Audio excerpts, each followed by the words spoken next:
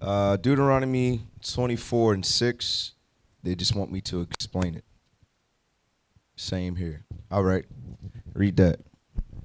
The book of Deuteronomy, chapter 24 and verse 6. Mm-hmm. No man shall take the nether or the upper millstone to pledge, for he taketh a man's life to pledge. Right.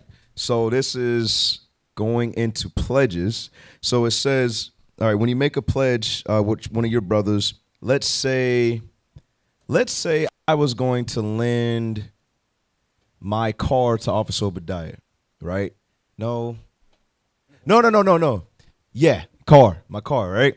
But let's say you were a person who cut grass for a living, right? So I lend you my car, and then I say, hey, all right, in return, in collateral, I need your lawnmower for the day. All right? Now, what did I just do, brothers? Knowing that that's his profession, will he be able to work that day? No, so he's going to miss out on a lot of money that day, right? So it says in verse 6, no man shall take the nether or the upper millstone to pledge. Hey, just type it in. Type it in Google so y'all can see what this is talking about. Upper millstone. This is going into your profession. All right. So it says these are tools that you use to work. OK, so the scripture says no man shall take the nether or the upper millstone to pledge, for he taketh a man's life, meaning a man's life. That's his occupation. That's how he eats. OK, so it says when you make a pledge, do not do that. OK, that's what that's going into. Yeah. You said you had something. OK. Another example of that, when you look into the pledge, it's not something. It's something that you gotta return. For example, if you remember the story of Judah, when Judah slept with his step daughter, he did a pledge with her. He gave her his staff and a bracelet, I believe, and they say, when you bring it back to me, I'll give you a kid goat. That was a pledge. It goes into that same thing. Hey, real quick, let's do Exodus 22. And then we'll come back to Deuteronomy 24. Exodus chapter 22 and verse 25. Mm-hmm. If thou lend money to any of my people that is poor by thee, thou shalt not be to him as an usury. Mm-hmm. Neither shalt thou lay upon him usury. Right. So this is going into the same thing. We're just going to elaborate on it a little bit. It says if you lend money to any of your people, you should not do to him as usury. That usury is going into interest. All right. So say your brother or your sister needed some money. It was really down and out. You say, okay, I'll let you borrow 20 till tomorrow. And hey, play that video, bro. Y'all got to see this thing. Your shade, where's your shade at? Get it going, man. Play this freaking video. Go to Facebook. It is hilarious, man. Gosh, it just came to my mind when I said that. Let me hold $20 till tomorrow. Y'all got, hey, this thing's funny, bro. All right. Dim the lights and everything. Y'all got to get ready for this moment, man. Dim the lights, Jehu. Go, or one of y'all, whoever's over there. Dim the lights. Y'all got to get ready for this thing. Hey, is the volume up? Is it? Because I'm telling you, it's got to hit one time. That's it. You better cut that volume up. All right, play it.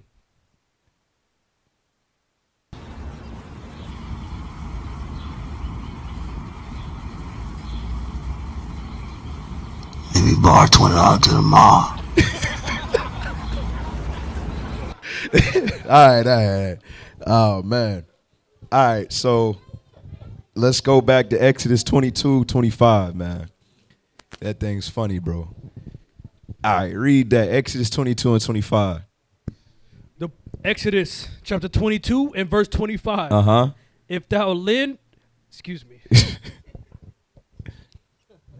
The book of Exodus chapter 22 and verse 25. Come on. If thou lend money to any of my people that is poor by thee, thou shalt not be to him as an usurer. Mm-hmm. Neither shalt thou lay upon him usury. Read on. If thou at all take thy neighbor's raiment to pledge, thou shalt deliver it unto him by the sun goeth down. Right. You shall deliver it unto him by when the sun goeth down. Why? Go back to Deuteronomy 24. Okay. Deuteronomy 24 and verse 12. Deuteronomy 11. Deuteronomy chapter 24 and verse 11. No, you're right. 12. I'm sorry. That's my mistake. 12. And verse 12. And if the man be poor, thou shalt not sleep with his pledge. Thou shalt not sleep with his pledge. Meaning, remember, you said you got to deliver it back to him by sundown, right? All right, read. Verse 13. In any case, thou shalt deliver him the pledge again when the sun goeth down, that he may sleep in his own raiment. Right, because if he's poor and you got his raiment as a pledge, he's going to freeze. You feel what I'm saying? He has no clothes. All right, read. And bless thee, and it shall be righteousness unto thee before the Lord thy God. Right, that's righteous, but our people don't see it as that. A lot of what's that? Drug dealers, gangsters, they be like, if you ain't got my money, they don't care. You understand? Now we're not supposed to deal with each other like that. Oh yeah, nah, I ain't even gonna go over that. Go to Proverbs the 6th chapter real quick.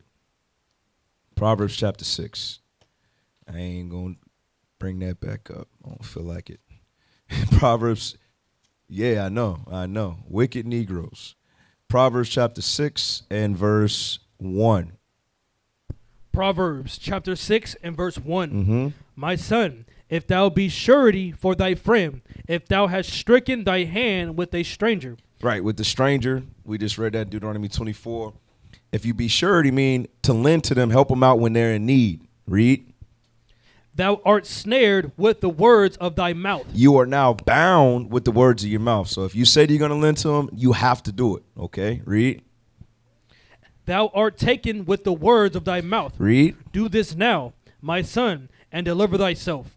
When thou art come into the hand of thy friend, go, humble thyself, and make sure thy friend. Make sure your friend is good. Read. Give not sleep to thine eyes, nor slumber to thine eyelids. Right. Don't let the sun go down without you getting this done. Yeah, that's it. That's it on that. You have something as well, officer? Go ahead.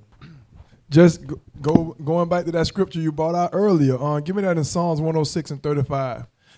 God is telling us the way we should not deal with our brethren. And understand, we learn a lot of the ways from Esau, and we take them as they're our ways. Read that. The book of Psalms, chapter 106 and verse 35. Read. But were mingled among the heathen and learned their works. So that's what's going on. We actually we learn ways from the heathen, and we actually exploit that thing, and we do it to our own brethren. So what we got to do is make sure we always go into the word of God and let God's ways set the standard for how we live our lives. That's all I got. We used to scream black power while heroin was pushed. But at the end of the day, nothing's in vain. IUIC has been given a vision. The tents of Judah has risen. Many has attempted the mission. Minor murmuring, omitting, and missing the mark. Just reading that he had the flame of fire in his eyes gave us the spark. We on Paul's mission. We out on the road, purple and gold. From Mexico, Cuba, Haiti, Ghana, Sierra Leone. 144,000 boots banging, concrete crackling. These are our men repented at heart. The scriptures is proof. IUIC, we deliver the truth.